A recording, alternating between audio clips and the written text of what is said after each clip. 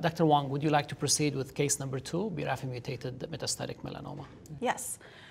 So here we have a 52-year-old woman who presented to her dermatologist for removal of a pigmented lesion that had been present for some time, but recently she had noticed that it had been changing color, become darker, and maybe started to ulcerate. Pathology from the resection revealed a melanoma with a Breslow depth of 1.2 millimeters. It was ulcerated with a mitotic rate of 4 per millimeter squared. So obviously we have some concerning features of this primary tumor. Dr. Emmerich, what, from your perspective, are the next steps in the management of this patient? Yeah, we want to think about two things. One is removing that primary tumor, and based on this depth, we'd aim for a 1 to 2 centimeter margin around that primary tumor. But also based on these features, intermediate thickness, ulceration, mitoses, there's roughly a 20, maybe as high as a 25% risk of occult regional metastasis. And so I think the next step for this patient is a wide local excision and a sentinel lymph node biopsy. Okay.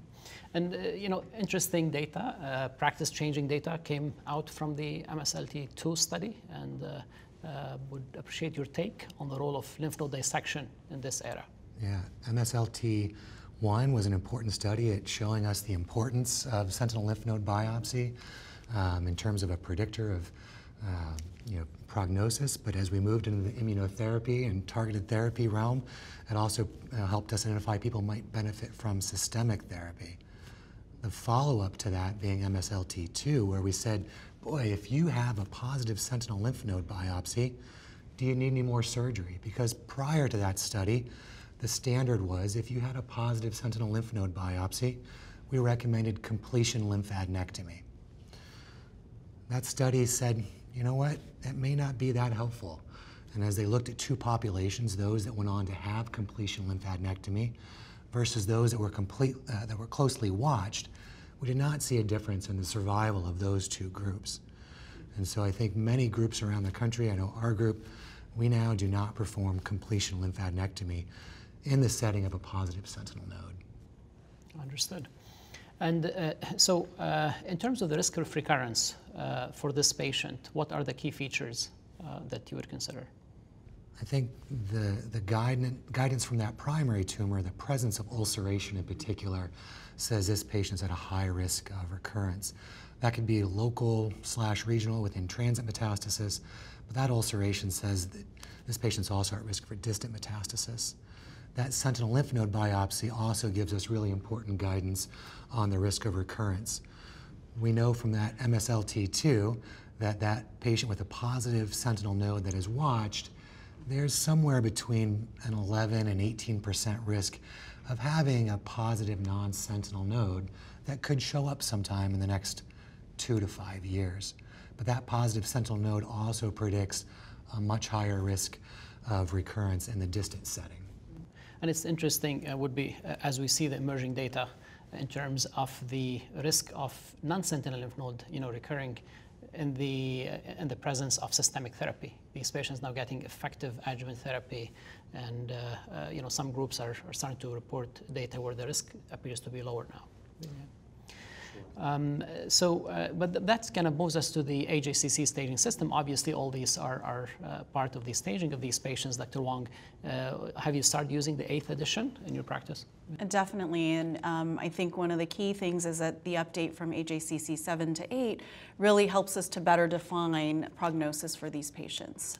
For example, in the metastatic setting, AJCC 8th edition now includes subdivisions subdivisions A through D, where M stage, but with a subdivision of D, portends CNS metastases, which overall has a far poorer prognosis than those with subcutaneous or skin-only metastatic disease. I agree. I think the changes in the 8th edition really better defines the prognosis of our patients and dividing them into smaller subgroups. And one would expect in the future, as we're doing the genomic testing and tumor profiling, that we will be even, let's say, more accurate in predicting the prognosis. Would you like to continue the case? What happened to this patient? Sure. So this patient did undergo a sentinel lymph node evaluation, and her sentinel lymph node was positive.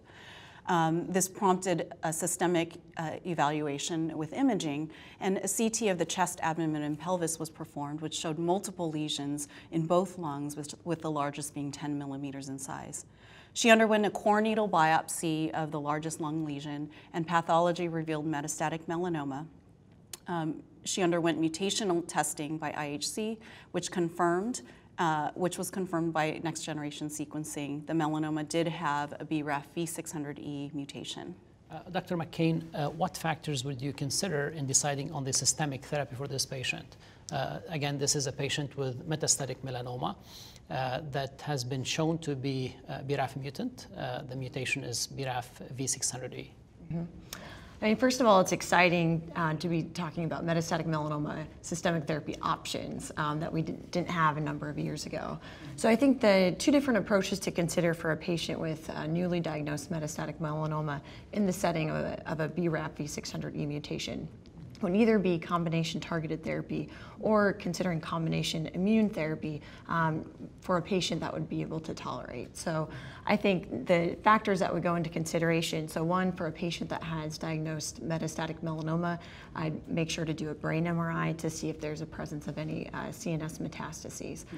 I think in the presence of brain metastases, although the data for both targeted therapy and immune checkpoint inhibitors showed similar intracranial disease response, I think we're seeing more durability with immune checkpoint inhibitor. Mm-hmm. So I might be more interested in immune checkpoint inhibitor for that type of patient.